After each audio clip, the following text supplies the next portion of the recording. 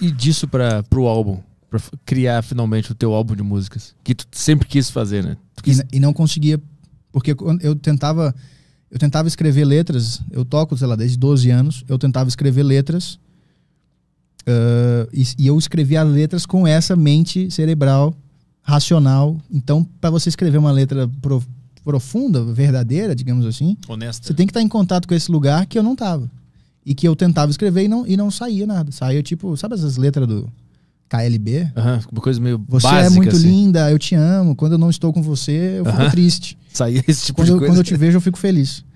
Saía esse tipo de coisa. Seu sorriso é como o sol que raia. Que obviamente eu não tinha coragem de botar pra fora, pro mundo. Eu amassava e jogava fora. E me dei por vencido. Não sou um cara que consegue compor. Até que eu tive essa crise no início de 2020 e comecei a ter que lidar com vários sentimentos que eu não tinha. Esse negócio de não conseguir chorar, eu comecei a chorar muito. Eu comecei a ver um filme e o filme tinha um negócio emocionante, eu chorava. Recentemente eu tava vendo The Office com a minha mulher. Quando o Michael Scott vai embora? Não, na real, no último episódio, quando ele reaparece. Ah, também. Que ele chega no casamento lá. Ele chega no casamento e fala, dessa sinceridade. Aí eu fiquei, caralho, Michael. Então eu tô num... Tudo que eu não senti, eu tô sentindo demais, digamos assim. Mas agora já tá chegando num balanço, acredito. Eu não tô tão... Tipo, até agora eu não chorei aqui, já é uma grande vitória. Tem um que eu choro bastante, é quando o Michael Jordan começa a pichar o braço no final do Space Jam. E ele começa... Nossa. Nunca viu esse? Que ele começa a pichar o braço e ele faz a cesta final. Já vi. Essa é o desabo. Até hoje? Até hoje. Quando começa a espichar o bracinho dele ali, que eu já começo a sentir aqui, tremer o olho aqui. O cara lá que vocês gostam, o Bento Ribeiro, ele é muito fã de Space Jam também. Que vocês gostam. O cara revelou que odeia o Bento. Não, que vocês gostam além do normal. Eu só tenho uma admiração normal. Space Jam. Space Jam, cara, é o melhor filme que já foi feito, cara. Ficou meio Marília Gabriela. Assim. Mas ele é meio Marília. Ele é meio Marília Gabriela com o Ronaldo. Com o Ronaldo Fenômeno, é verdade. Eu gosto muito daquele cara. Ronaldo Fenômeno. Não, o Ronaldo Fenômeno também, pelo Penta, mas o Bento Ribeiro é muito legal. O Henrique ter falado... Da música, do álbum, né? Ah, tá. Você que ter falado do Bento Ribeiro do Space Jam. Era isso? Não, era só isso. Ah, tá. Foi só uma associação maluca que minha mente fez aqui. Eu, a partir de 2020, da minha primeira crise, foi em janeiro. Em abril, eu compus meu álbum inteiro. Num período de 15 dias, eu compus 12 músicas, que são as 12 músicas do álbum. Muito rápido, muito intuitivo e muito sentimento também. Eu acordava no meio da noite com a música praticamente pronta na cabeça, escrevia em lágrimas. Mas como assim? Eu acordava com a música na cabeça? Acordava 4 da manhã com... Tava sonhando com ela? Não sei. Eu acordava sem memória de sonho. Mas acordava com uma coisa que tinha como se tivesse sido ditada na minha cabeça. Mas ela vinha, tava com os instrumentos tudo já? Era só a letra, era só a melodia? O que era? Às vezes era só uma ideia de melodia. Tipo, aí eu falava, oh, isso é legal. Por que isso veio na minha cabeça? Menor ideia. Mas não é uma vibe esquizofrenia que é tipo uma voz, Tiago, escreva isso aqui agora. Não era isso. Nunca é assim, né? Sabe ideia de piada? Aham. Pô, uma sacada. Era tipo isso. E aí eu acordava, escrevia, e aí a letra vinha junto, todas as vezes. Geralmente dava uma choradinha. Caralho, que coisa pesada, que coisa... Aí desafogando, escrevia, voltava a dormir, 4 da manhã. E acordava no outro dia, tinha uma música lá. Foi assim durante 15 dias, 12 músicas feitas em abril. Tudo de madrugada no meio do sono? Algumas foram logo depois de acordar de manhã já. Mas era tudo relacionado a sono também. Não sentiu que às vezes rola o cara tem a inspiração e aí ele pensa, depois eu anoto, depois eu lembro. Perde. O cara perde, tu não passou por isso? Com esse álbum não, porque eu escrevi na hora, eu tinha essa consciência. Mas depois que eu escrevi ele e que as pessoas ficaram, nossa, que legal seu álbum, suas músicas são fodas. A preguiça vem. Eu fiquei, não, eu sou foda, cara, eu vou lembrar dessa ideia depois. Eu tô com preguiça agora, sou um rockstar. E aí vem uma ideia e a ideia vai embora. Ela não é sua. Ela se apresentou para talvez você ser o embaixador daquela coisa ali, você escrever ela. Se você não deu moral pra ela talvez vai procurar outro, sei lá como é que funciona. Mas ela vai embora. A ideia tá no éter voando aqui, ela tenta encontrar. Quem tá mais aberto àquela ideia... Como é que chama aquilo que você me falou uma vez? Que era tipo uma entidade que era da... A musa, The Muse. A musa, né? The Muse. Isso é muito foda, cara. É o livro A Guerra da Arte. Isso é muito foda. O Caio me indicou há muito tempo, eu li e virou a minha bíblia. Ele é pequenininho, assim, ele é literalmente uma bíblia do artista. Aí ele fala sobre... Me empresta isso? Claro, ele é todo em inglês também, é bem legal. É do cara... É um cara que escreve vários livros de guerra sobre Esparta e tal. Então ele é um artista, ele escreve pra caralho. Ele escreveu esse livro, A Guerra da Arte. E aí ele fala sobre como as ideias, elas estão aí e tu tem que se apresentar para essa musa da inspiração, que é The Muse. Tu tem que se apresentar. Então o início do livro ele fala assim, todos os dias, não importa o que aconteça, eu boto meu casaco atrás da cadeira, sento na mesa e escrevo o que eu quiser escrever naquele momento. Se eu não tiver nada para escrever, eu escrevo. Não tenho nada para escrever hoje porque estou desesperado. Ele diz, eu sempre faço isso no mesmo horário porque eu estou me apresentando para musa, para The Muse. Então, em algum momento ela vai surgir e eu vou conseguir criar uma história. Se eu não me apresentar para ela todos os dias, ela não vai me entregar as ideias que eu preciso ter. Então, cara, todos os dias eu tô ali. Que loucura. Esse livro é foda pra caralho. Eu não faço isso. Eu nunca tô presente. Às vezes talvez então ela me convoque sem eu estar presente. Ela fala, ô imbecil. Ou então talvez durante o meu sono eu inconscientemente fico. E por isso que é sempre durante o sono. Vai saber. Pode ser que durante o sono é o momento que tu esvaziou a mente e se apresentou para ela. Que o teu negócio não é escrever conto, né? Ele escreve livro e tal. O teu é mais música. Então pode ser que na hora que tu foi dormir, que é a hora que tu esvaziou a mente, a musa entendeu. Ele tá aberto a receber a inspiração. Ele faz conto tipo ficção, assim? É, ficção e, se eu não me engano, ele é um dos caras que escreveu 300. Que legal. Então, talvez tenha uma diferença aí, porque eu escrevo sobre mim, né? Também. Eu não escrevo tipo uma coisa fictícia. Mas assim. É legal que ele fala mais assim da rotina que o artista tem que ter. Porque o artista tem esse negócio de achar que a inspiração vai vir de repente, então eu vou ficar vivendo minha vida aqui, daqui a pouco ela vem. E ele dá uma outra abordagem isso. Ele fala que tu tem que ter uma disciplina tanto quanto um cara que tá trabalhando no escritório. De pelo menos se apresentar todo dia para aquela arte ali. Mesmo que não saia nada. Se tu fizer todo dia no mesmo horário, sentar com o violão, ou sentar para escrever, ou sentar para pensar, mesmo que não saia nada, ou que saia só bosta que tu vai jogar no lixo depois. Pelo menos tu cumpriu aquele negócio e um dia a The Muse vai te recompensar. Isso é muito foda. Isso é muito legal. Mas isso é uma suposição dele, né? Não é tipo... Ele não viu, ele não teve nenhuma revelação dessa musa. É uma coisa que ele nomeou, tipo, a musa, tá por aí.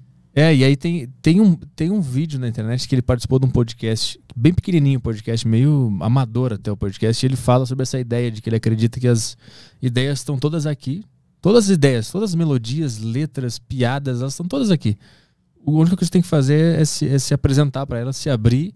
E aí, pra tu se apresentar e se abrir, tem um outro processo, né? De estar presente, de, sei lá, fazer o bem, de desejar muito, sei lá. E aí tu vai se abrindo para essas ideias e elas entram e passam por ti e tu simplesmente interpreta elas e apresenta pro mundo, que essa é a função que a musa quer que tu faça como artista.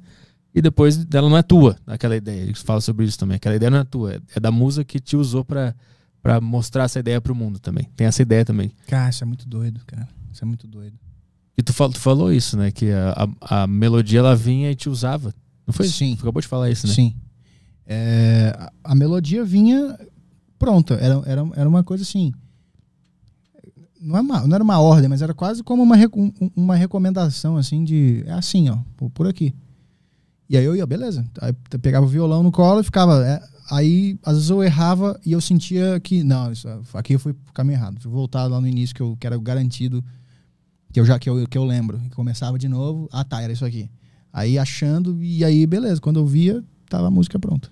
Tu sentia que quando tu tinha que trabalhar demais, assim, ficar muito racional em cima da música, meio que já perdia a magia? Perdia a magia. Eu gosto muito de Beatles. Eu tava vendo uma entrevista do Paul McCartney, ele falando que eu acho que o repórter perguntou se ele queria ser mais músico, tecnicamente falando. Tipo, ter aprendido mais sobre teoria, sobre ler partitura e tal. Uhum. Que eu creio que ele talvez até saiba, ou não, mas enfim, ele toca piano, ele toca guitarra, ele toca baixo, ele canta bem pra cacete, toca bateria. O último álbum que ele fez solo, já com quase 80 anos, ele gravou todos os instrumentos, compôs tudo. Então ele é um cara que entende desse meu jeito, quer dizer, eu entendo música do jeito dele, basicamente. E ele falou assim, cara, eu acho que não, eu acho que se eu entendesse exatamente cada meandrozinho da música, cada detalhezinho e o que exatamente faz cada tipo de sensação que eu vou querer induzir na pessoa escrevendo a música, eu acho que eu não vou querer mais fazer. A graça é eu pegar um violão ou sentar no piano e não saber o que, que eu vou fazer, e eu ter uma intuição de um negócio e falar, pô, deixa eu ver isso aqui. Aí vai lá e faz uma música tipo The Long and Winding Road, que ele fez nos Beatles, entendeu? Eu tenho medo de entender muito o processo. Sim. E perder a graça. Porque tudo Sim. na minha vida que eu entendi muito bem o processo, parou de ter graça. Sim. Tem até uma fábula, acho que é sobre a centopeia. Centopeia que ela dançava, ela tinha... A centopeia tem 100 patinhas, né? E ela dançava e tal. Aí acho que o rato queria... Porque nesse conto a centopeia ela chamava a atenção do reino animal lá e tal. Os insetos, não sei o que era exatamente. E aí o rato tava com inveja, não sei se era o rato, algum bicho assim. E o rato só pra fuder a centopeia só falou assim: como é que você faz pra conseguir dançar com 100 pernas? E a centopeia nunca mais conseguiu dançar. Essa fábula que fala sobre isso. Eu já vi uma parecida que é tipo... Tem 2 peixinhos assim no oceano passando, aí passa um outro peixe maior e fala assim: e aí, como é que tá a água hoje? Aí um vira pro outro e fala assim: água? Começa a se afogar. Ele fala: caralho, existe água. Sim, aí fudeu. Ele tava só ali. Ele só tava sendo um peixe. Uhum. Agora ele entendeu que ele tá num ambiente chamado água. E esse é um puta paradoxo da arte, né? Porque a arte, pra ela ser honesta, tu nem tem que querer fazer ela. Mas ao mesmo tempo tu tem que querer fazer ela pra fazer ela. É. E aí tu entra num puta embate. Se eu quiser demais, eu vou ficar muito na minha cabeça e vai ficar tudo muito técnico e vai ficar tudo muito falso. Se você tentar controlar o processo, vou fazer uma música hoje. Tem gente que pode sentar e fazer uma música hoje porque o cara tá sempre inspirado. Isso chama gênios. Mas aí tu entra no livro do cara lá, que ele fala, pô, não importa. Todo dia tu vai sentar lá e vai se apresentar. Então, mas eu tô dizendo, tem cara que toda vez que ele se apresentar, ele vai conseguir. Porque ele tá em algum contato diferente. Tem essas pessoas no mundo. E tem pessoas que precisam lá se apresentar todo dia. Tá, beleza, tô aqui. Hoje vamos? Então vamos. Aí vai lá e vai. E tem pessoas, talvez como eu, que não se apresentam nunca e às vezes tem um puxão de orelha e falou, faz aí. Mas eu acho que tu acaba se apresentando de alguma forma ou outra aqui. Porque às vezes já teve músicas que vão estar no meu próximo álbum, por exemplo, que eu tava com o violão no colo, de bobeira, sem estar nesse momento de acordando e tal. Eu só tava tocando música, sei lá, tocando Beatles no violão e veio uma coisa. Puta, isso é um negócio louco também sobre arte. E é um negócio que eu tenho dificuldade no stand-up, porque o stand-up ele já tá predisposto a ser aquilo lá. A ser engraçado, a ser bom. E os melhores momentos que a gente tem rindo no podcast, ou eu aqui no Tarja com o Caio, ou até no Saco Cheio, é quando a gente tá só falando qualquer coisa sem querer ser engraçado. E aí parece que tem sempre essa barreira, assim. Quando eu quero que seja, fica uma merda. Fica forçado. Uma palavra engraçada que por algum motivo, naquele momento, a gente teve a sintonia de achar ela engraçada ao mesmo tempo. Não tava previsto, a gente não sentou agora, vamos ser engraçados aqui. E esse é o meu maior desafio quando eu faço stand-up, é esse. Agora eu tenho que subir e ser engraçado. Eu já não tô mais conectado com a honestidade do lance, que é pegar um violão e ficar tocando, daqui a pouco começa a surgir um negócio. Mas daí já tem a pretensão de ser uma música, né?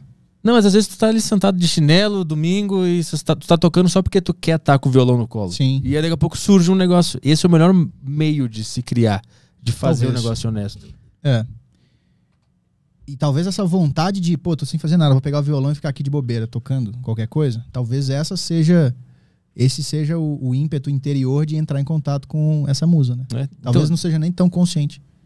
Por isso que tem um puta paradoxo na arte, porque ao mesmo tempo tu ainda assim tem que ter a disciplina de estudar e fazer todo dia.